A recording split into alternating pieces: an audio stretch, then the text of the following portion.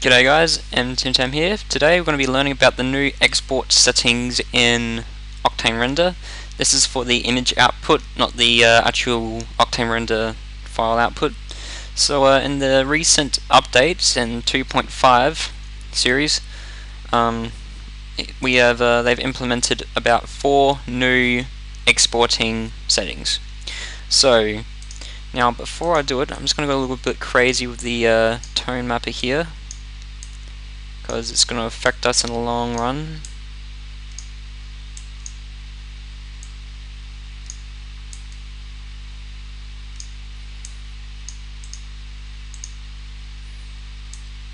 Alright, I'm going to pick that one. It looks very ugly, I know.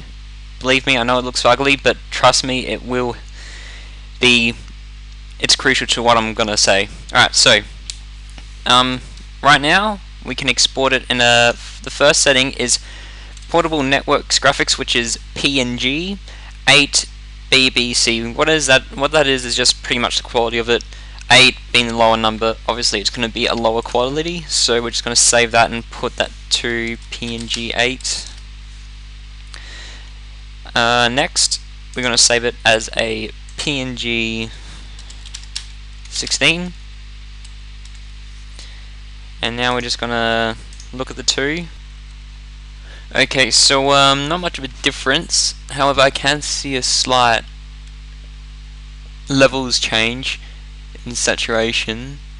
Not much difference. So and one is that's 85, and that's 2 megs. So obviously the two have different similarities in terms of storage, therefore quality. Now the next one is OpenEXR untone mapped. What that is you're saving an EXR file without the tone map. So if I click this, save it here, untoned, I'll go to my file.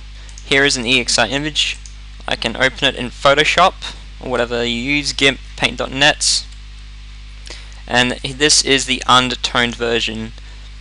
As you can see, it's very unsaturated, and I can't use Photoshop whenever I'm using Camtasia for some reason, but it looks very plain, untoned matte, just a pure solid render. And the next one will have a toned, so it's pretty much the PNG, except it's an EXR file. So I'm going to put it toned.